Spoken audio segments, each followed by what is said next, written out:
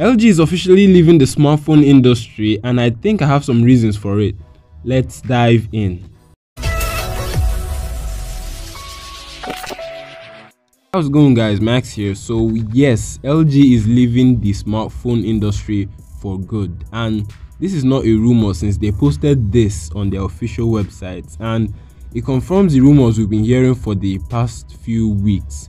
And though there are many reasons why LG is leaving the smartphone market, but here are my top 3 reasons why they are going. Number 1, bad marketing.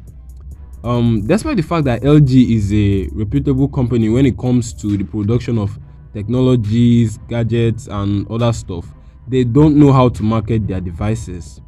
Think about it. When was the last time you saw an ad by LG, maybe on YouTube or something like that? I would say either a very long time ago or never. Me personally, I have never seen one. And why is it so? Well, I think that because LG Electronics is already a very popular company, especially because of their TVs, they felt that there was no need to market their phones, and people would just buy it because of the name LG, which is a big lie.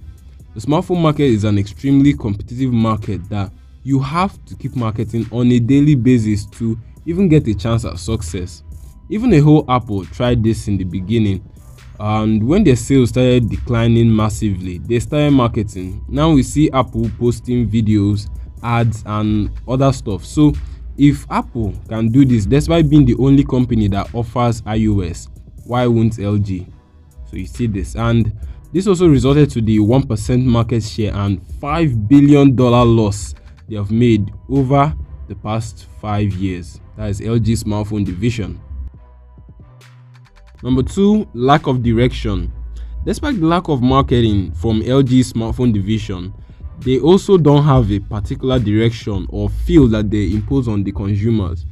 For example, when you think of Apple, you think of this premium smartphone with great photo and video capabilities. When you think of Samsung, you think of this phone with an amazingly great display, great specs, great build quality, and one of the best camera systems on earth. But when you think of LG, nothing. Like, they constantly change from build quality to wing phones to different aspects of smartphone components, instead of just making a statement and standing on one particular area in a phone, meaning that consumers won't actually know what to expect from their next flagship, which is why they easily lose customers. Oh yeah, Aaron from Mr. Who's Boss made a perfect video on why people don't really buy LG phones. Link in the description. Last but not the least, pricing. LG has the worst price retention in the history of smartphones. Why? Well, like I said, bad marketing. LG launched the LG G7 at 800 euros. It was good for the price and everything, but 2 days later, LG cut it to 600 euros. What? Nobody would want to buy an 800 euro phone when they can just wait 2 days later so that they can buy that same phone with 200 euros off. And though this may be as a result of lack of expected pre-orders, but those who actually bought it for 800 euros will feel cheated on. And when it goes down to 600 euros, people will actually be waiting for it to go down more. And trust me, people hate being cheated on. So I think this is like the worst case scenario of managing your smartphone customers.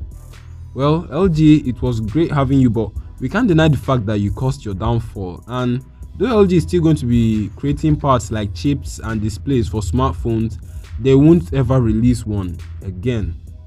Well, tell me what you think about everything I've said in this video down in the comment section. Subscribe for frequent tech videos, and I'll see you next time. Peace.